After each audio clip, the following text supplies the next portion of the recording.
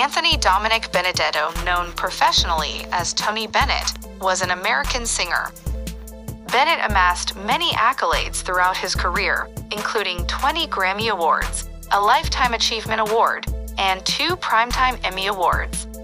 His personal life was far more rough, with the singer going through multiple failed marriages, explosive allegations of infidelity, and scandalous affairs with women who were decades younger than him.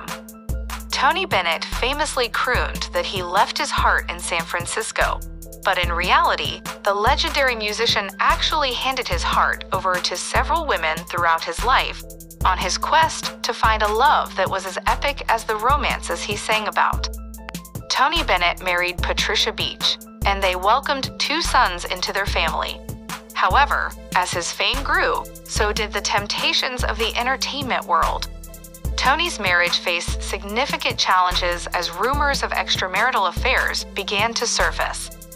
Paparazzi caught glimpses of Tony with various women, raising questions about the state of his marriage. Tony was in for a shock when his career suddenly plummeted amid the introduction of the Beatles in America and the public's dwindling interest in jazz music. As he struggled to come to grips with the realization that people didn't want to hear his music anymore, he turned to drugs and alcohol, developing a severe cocaine addiction that nearly took his life.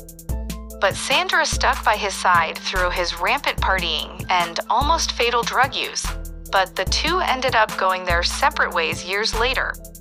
It's unclear what led to the split, but one thing that is clear is that it didn't end amicably because she later branded the star 92-year-old crooner as a drug-dazed old fool who was very different from the Mr. Nice Guy that the public perceives him to be.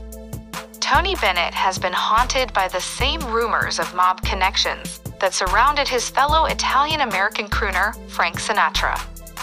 David Evanier claimed that Bennett's early career was given a boost by the mob figures that owned the nightclubs in New York. Evanier wrote that although the singer didn't want to get mixed up in that world, Bennett was not Snow White, but no one is. Tony Bennett went through his darkest period in the 70s when he lost his record contract and racked up $1.2 million in debt and back taxes. The singer described those years as a tortuous period of suffering. After his beloved mother died in 1977, Bennett's grief pushed him to turn more and more recklessly to drugs for relief. His addiction reached a breaking point in 1979 after a near-fatal cocaine overdose. Tony Bennett and his family revealed that he had been diagnosed with Alzheimer's disease in 2021. Bennett died in New York City on Friday, July 21, 2023, at the age of 96. His death was announced by his publicist.